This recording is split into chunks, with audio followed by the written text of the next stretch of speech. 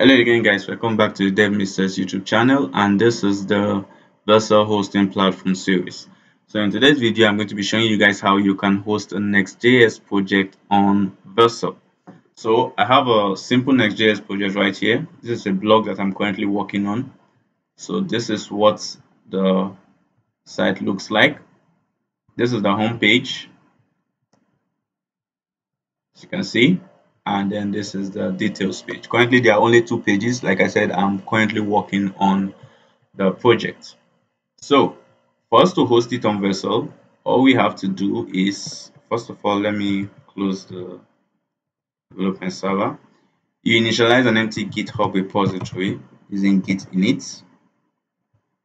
Then okay, you go to your GitHub. You need to have a GitHub account. You can use other platforms as well, like GitLab, but I prefer using GitHub. So you click on new. You give the repository a name. So let me say Sammy blog. It's free. Okay, yeah. Next thing you have to do now is create the repository.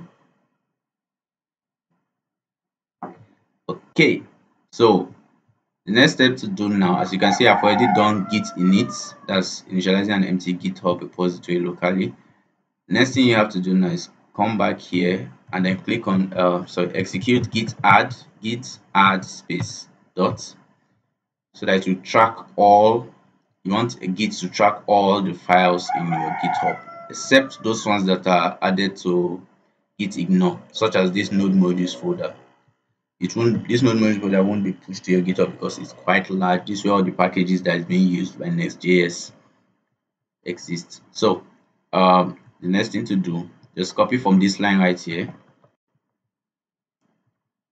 come here, paste it, click on enter, and see it's pushing to GitHub. Also for the project, I'm using Tailwind as the UI library. So okay, it's done. So if I refresh this section right here right now, okay, so you can see all our codes are here.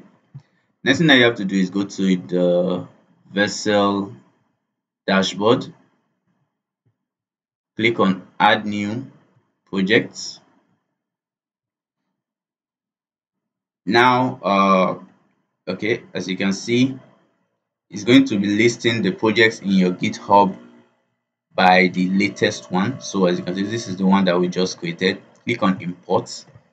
As you know, the producers of Next.js are also the ones that did Vercel, so they support it out of the box. You don't need to do any special configurations or anything like that.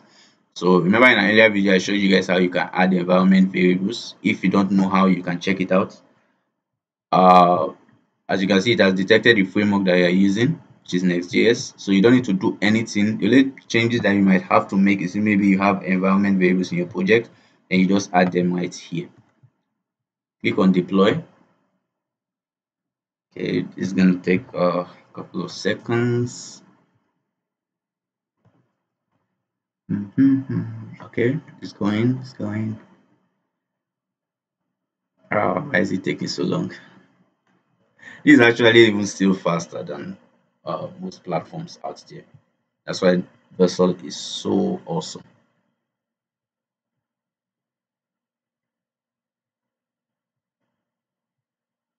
It's collecting page data. Completed. Okay, should be running checks right now.